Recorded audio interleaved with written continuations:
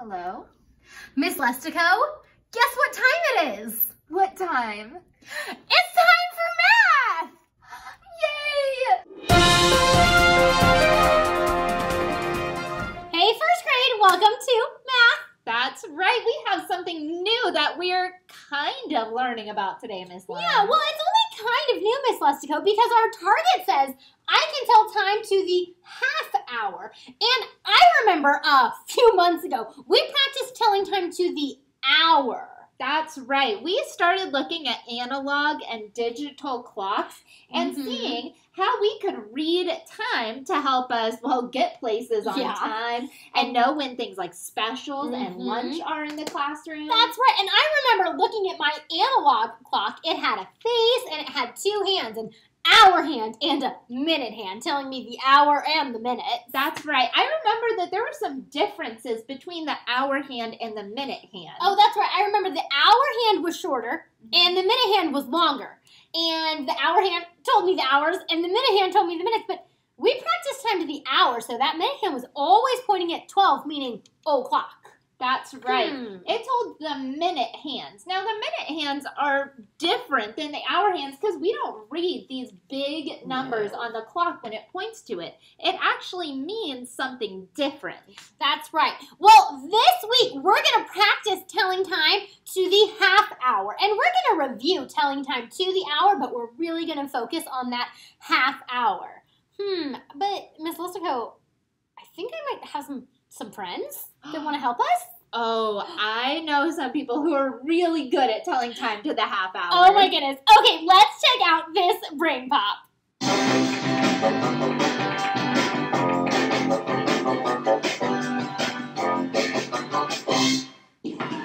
Cool. It's field day. How can you tell time to the half hour? There's a lot of fun stuff planned today. What time is it, Moby?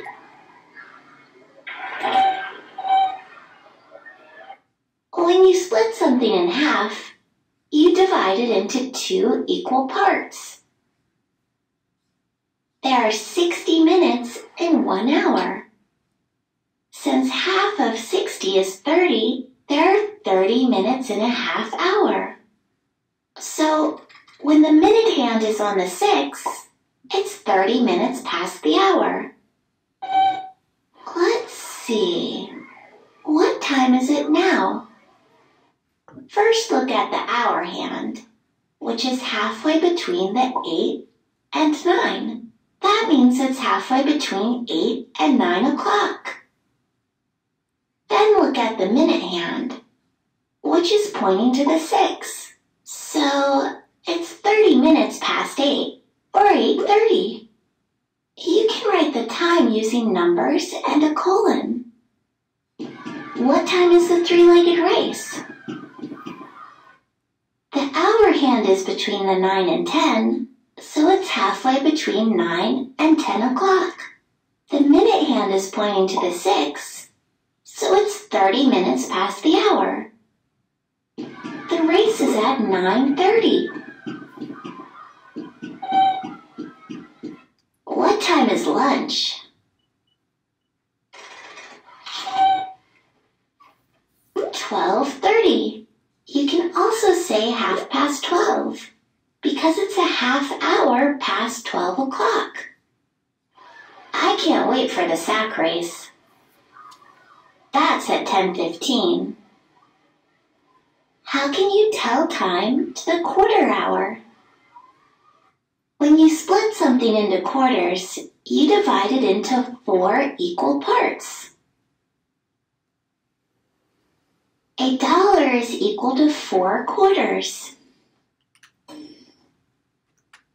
An hour can be split into 4 quarter hours. Since 1 hour has 60 minutes, each quarter of an hour is equal to 15 minutes. When the minute hand points to the 3, it's 15 minutes past the hour. What time does the sack race begin? The hour hand is just a little past the 10. The minute hand is pointing to the 3, which is a quarter past the hour. The sack race begins at 10:15. That's a quarter past 10 o'clock. What time is the jump rope contest? It's at 2:15.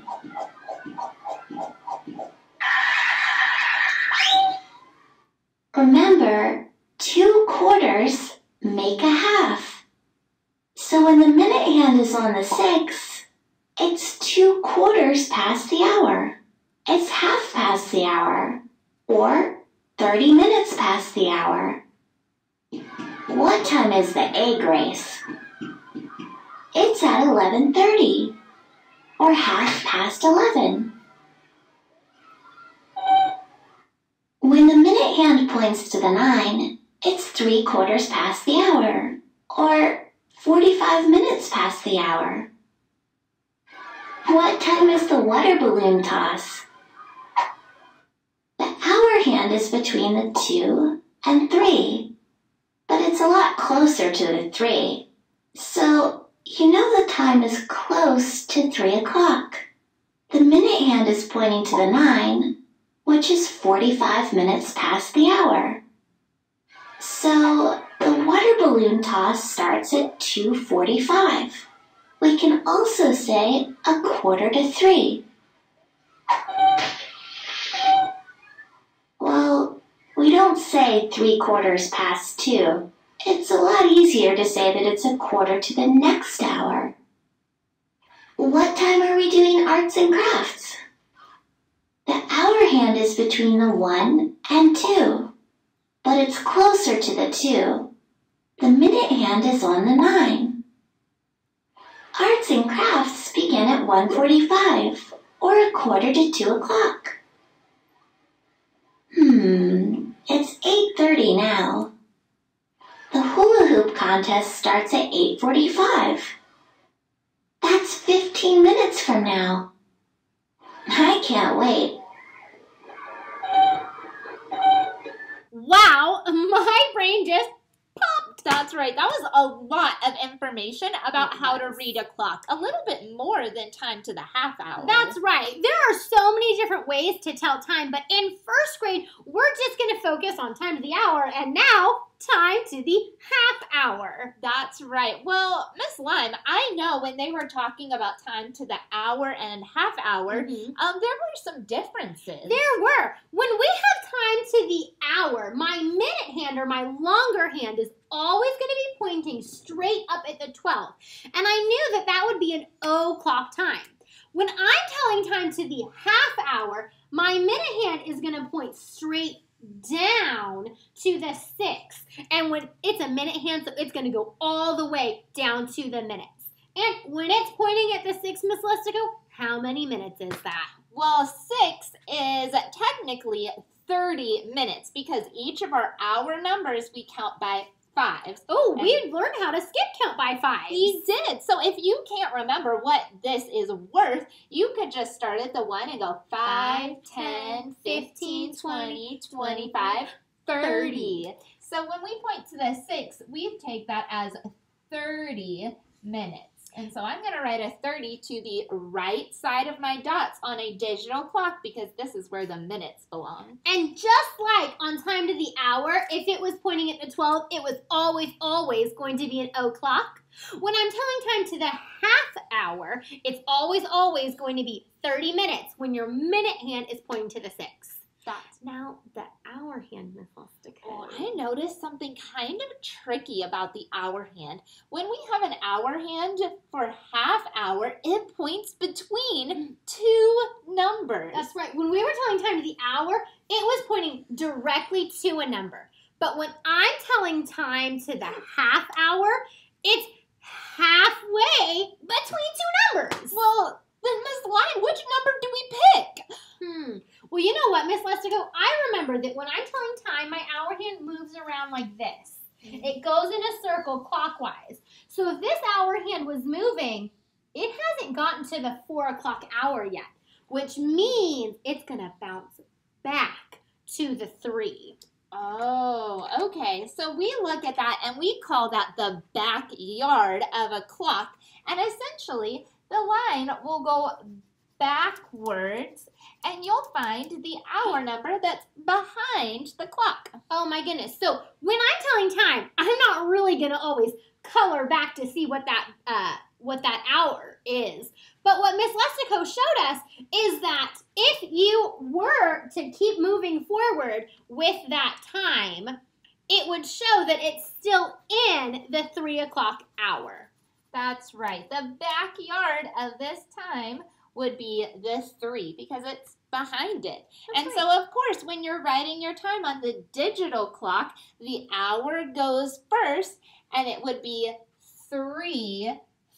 So you would put the 3 first, and then your dots, and then 30 minutes. Okay, we're going to see if we can practice telling time. Miss Lestico has the analog clock. I'm going to see if I can write the time digitally. And we are going to work together to figure out how many hours and minutes we see. That's right. Okay, so I know if I am going to tell time, I might have my minute hand pointing straight down at the 6 right here. And my hour hand is pointing in between the 7 and the 8.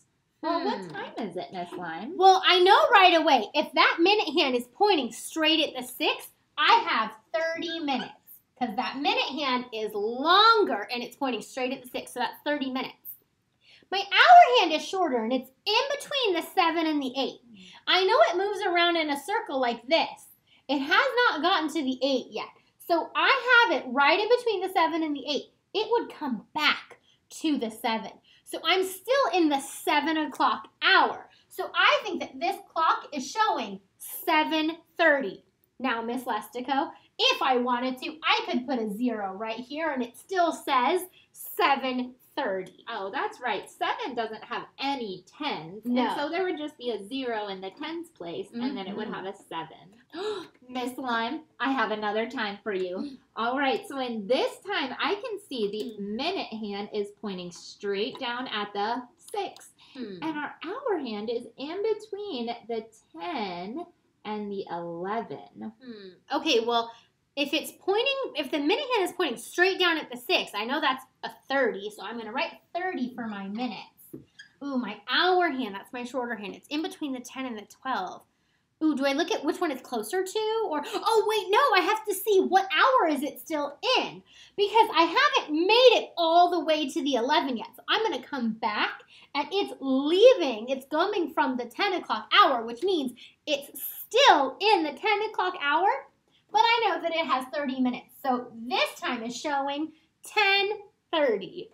All right, Miss Lime, what would this time be? Oh, well, hang on. My minute hand is pointing straight up to the 12. I remember, if it's pointing straight up to the 12, Miss Lestico, it's an o'clock. So I'm going to put 2 zeros because I have 0 minutes. That stands for o'clock. And my hour hand, my shorter hand, is pointing directly at the 5. So I know that means it's 5 o'clock.